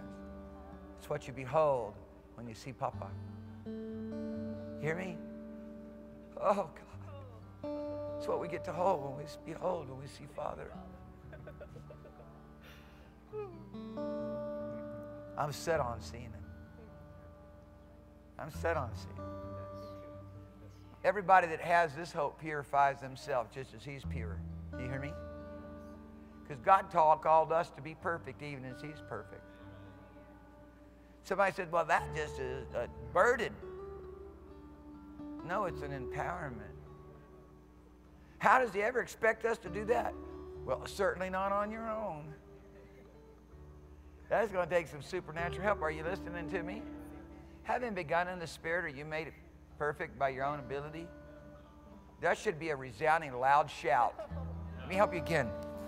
Having begun in the Spirit, are you made perfect? This is not a trick question. Having begun in the Spirit, are you made perfect by your own human ability? No. Amen. Just get that now. Having been washed in the blood of the Lamb,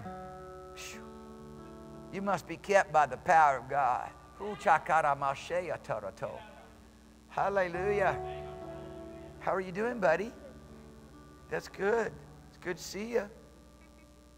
Love you. Love you, dear. Bless you. Love you too. Bless you. Love you. Bless you. How are you doing? How are you doing tonight?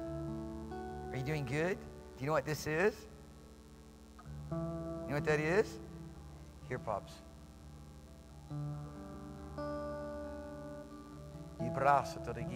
Hey, baby. Look at you. You're getting big, girl. How are you over there? You ready for a second try? So what is this? That's right. Amen. And what's that? What is that? Yeah, it is. Amen.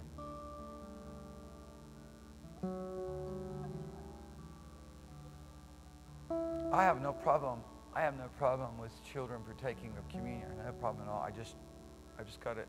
I don't want them to ever, I would not want to be a part of developing anyone or helping train anyone to be casual about what this is. This is our fellowship. This isn't a time for us to sob and cry. This is a time for us to rejoice. Somebody said, but we're supposed to be showing his death. Let's picture ourselves, there at the cross. No. We show his death till he comes. So we're showing his death while we're rejoicing in his coming.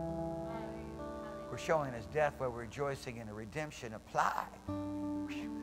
Sins washed away. New life imparted.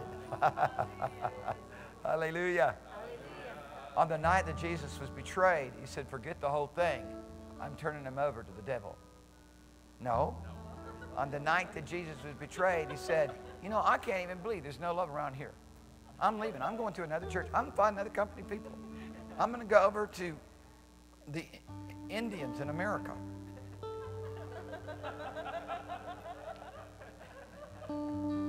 Well, we're supposed to be doing what he's doing. And if he's laid his life down for us, we're supposed to be laying our life down for the brethren. This is part of the fellowship, because how can you say you love God whom you've not seen? When you hate your brother, you're not willing to fellowship with him. Come on now. How can you be forgiven and not forgive? How can you be forgiven such a great debt and not forgive those that are around you? Come on, people. Let's make sure that everything's clean, everything's right. Let's make sure that we don't got a stream, trying to get a stream to come down from heaven for us when we're willing not to let the stream flow out of us. Come on now. Jesus said, I forgive you. The Lord said, I forgive you. Look at how many times God forgive you. Look at his mercy. I forgive you as many times as you need to be forgiven. He says 7 times 70, but in the scripture, it is a description of an unlimited number. Whatever you need. It's more than 490 times. Okay, let's say it's 490 times. That is an unlimited number. I have not asked the Lord to forgive me 490 times in a single day. But the Lord says it's there on one condition. You forgive others. When he says to us and gives to us an open door of the greatest privilege that we could possibly have in fellowship, because it is the greatest hallmark of fellowship, is to be able to ask the Father whatever you will and he'll do it. To whatever you say, it will come to pass. Mark chapter 11, verses 22, 24. John chapter 15, verse 16. The fruit that God has purposed for us to bring forth. You look at how that Mark chapter 11, verse 22, 24 is couched right there in the Lord saying, now, if somebody has trespassed against you, you forgive them. Huh? there's offense, you forgive them. On the night that Jesus was betrayed, he said, I'm going to give myself for you. On the night that Jesus was betrayed and should have been offended and should have walked out saying, these people don't care about nothing. They have no value of the sacred. They don't recognize my anointing and my gifting. They have no honor for the prophet. All the stuff. Are you with me? I'm making my point? Don't have that stuff going on in your life because that's nonsense.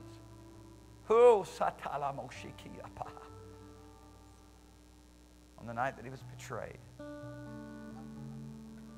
Have you ever felt like you betrayed Jesus? I have. And there he's breaking his bread for me. Bring you tears, break you, bust you.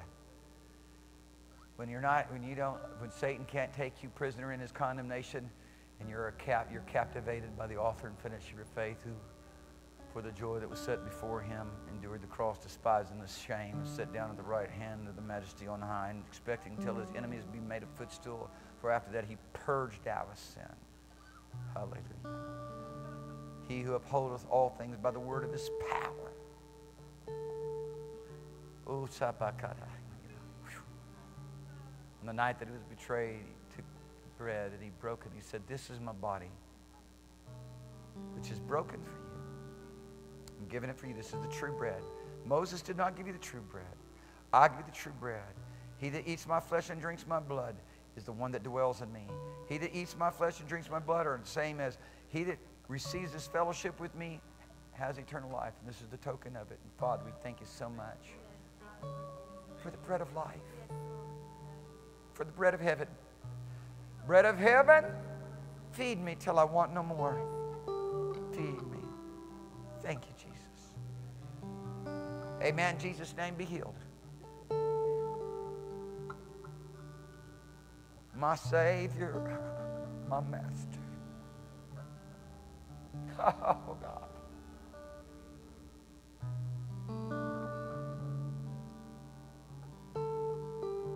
I'm living forever. We're on the way to a very good place. Very soon, I shall put off this tabernacle. Very soon, I will look back on my body laying somewhere. Hopefully, I'm in a pulpit somewhere. Preach, I'm laying by the pulpit and everybody's all concerned around me. And I'm going to say goodbye to my body. I'm really probably not going to say much to my body, because I'll be captivated by the one who's coming to get me. Jesus said, I go away to prepare a place for you, and I will return again to receive you unto myself. I take that as a personal promise from the Father that Jesus is going to come get me. Wow. I plan on living close enough to him that before I breathe out my last breath, I'm able to actually see him. I'm planning on seeing him before then. I'm planning on stepping into the greater works. I'm pursuing a place in Father, of beholding his glory and walking in his majesty. And it's all by the blood. It's all by the bread. It's all by the fellowship. It's all by the communion. It's all the realm of faith. Enoch was able to do what he did because he was willing to step into faith. He was able to see what he saw because he was willing to step into faith. He was able to go where he went because he was willing to step into faith. And the same is for you and I. And that faith is nurtured and developed and brought forth and blossoms by communion. And after that he had eaten. He took the cup. He said, this is the new covenant.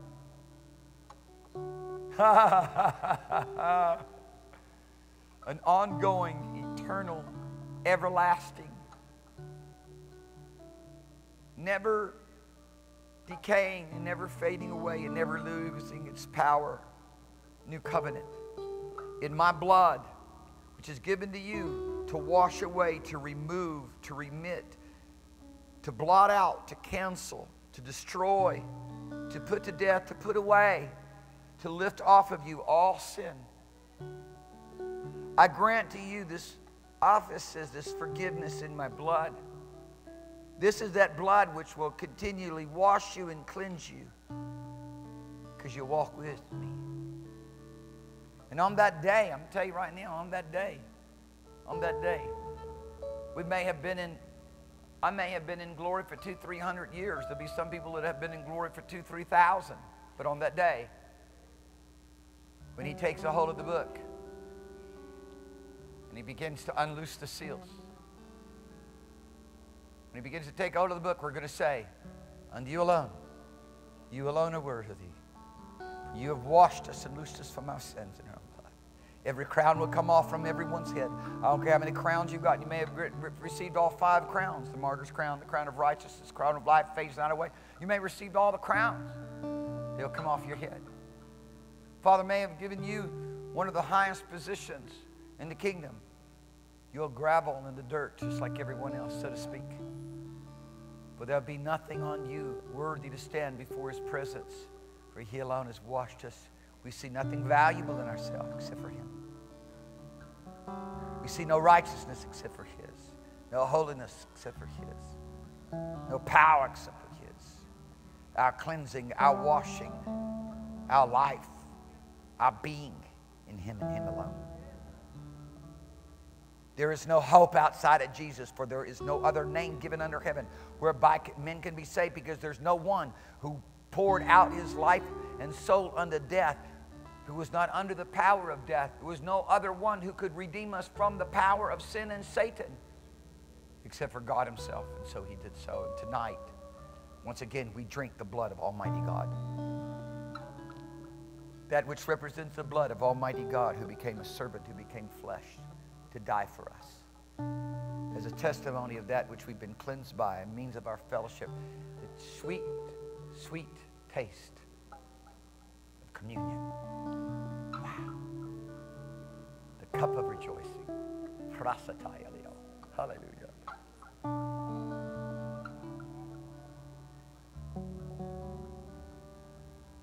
Yummy. How sweet. No bitterness in it, no leaven in it, no pollution of alcohol, no Bacchus in it, no death in the cup, no demon in the glass, no foul spirit to contaminate that which God has made holy, but nothing but the fruit of the vine. Hallelujah. Hallelujah. Sweet, sweet. Hallelujah. Hallelujah. Hallelujah. Everybody, would you stand with me? Say this after me. Say, Father, we dedicate ourselves to walk with you, to walk in purity, to purify ourselves even as you're pure. To walk in holiness. To be holy even as you're holy. To walk in perfection. To be perfect even as you are perfect. To walk as you are. Because in this earth, right now as your church, we live as you live. We are as you are. Thank you for this oneness. Thank you for this power and this authority. Thank you for this strength and ability to be completely separate from everything that is demonic, that belongs to sin, that belongs to this world, that belongs to the realms of unrighteousness. We're yours, Lord. We recognize that we were purchased by you. We are not going to deny that you bought us. We are not our own. We're yours. Thank you. Hallelujah.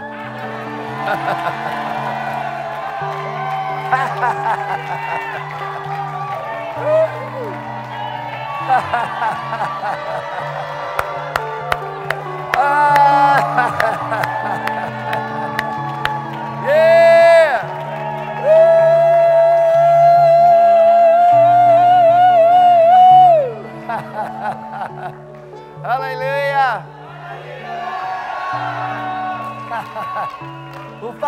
bunch of people around you, hug them, tell them that you love them. Give yourself to seeking God. Hunger, and you shall be fed. Thirst, and He shall give you to drink. Pursue, and you shall find. Seek, God will give you all those things that He Himself has commanded you to have. Hallelujah.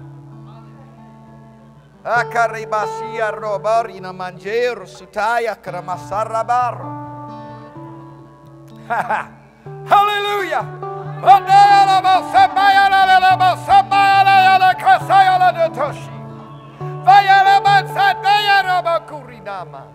Every sickness, every disease, every lying power of condemnation and unbelief, I break your power now in Jesus' name.